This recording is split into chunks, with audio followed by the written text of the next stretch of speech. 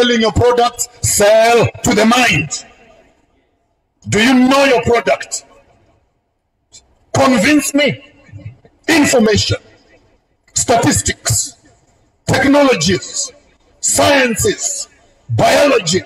How does this tea work? What is in it? How many grams of this? How many grams of that? How many grams of that? Sell to my head first. Convince me that which you are selling to me is worth my money. People don't buy products, they buy information.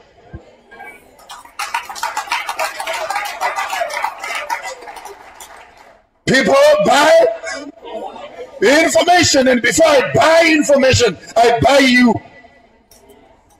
You better be consuming what you are selling. Don't say, hey, this thing will help you to lose weight. It will help you to lose weight. And then we are looking at you and say, what weight? Which part of the weight are you talking about? You know, this thing will get you energetic, and now you are tired.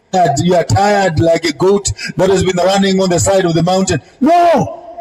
Start consuming your products.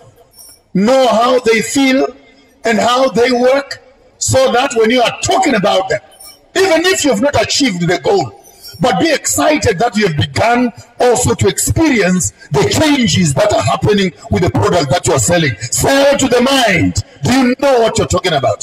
Are you convinced about the product that you are selling me? Give me information. That's why when we start talking, people look at you and they look at you like this, like my gentleman is doing right there. You don't know. Keep your hand where it is. Keep your hand where it is. When you see a client sitting at you looking like that, they are saying, I need more information. I need more information. And I'm already direct.